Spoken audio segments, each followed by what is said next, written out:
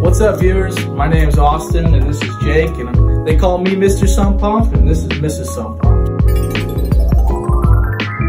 So today what we're going to do is we're going to show you how to put in a silent check valve on your PVC.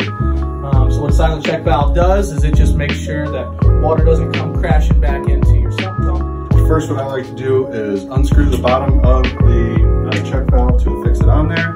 I like to have the screw, the threaded portion of the check valve on the line itself.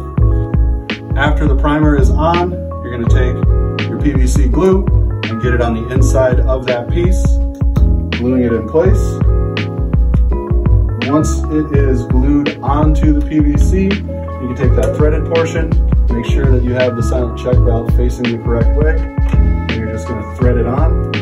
After the silent check valve is on, that's when you can then take your angle piece, do the same process of priming the portion that you're going to be gluing on. So once you have your check valve installed, you're going to take the PVC for the discharge line, same process. You're going to prime the bottom portion that's going to be glued into that piece, and you're going to prime the inside of the top of the check valve.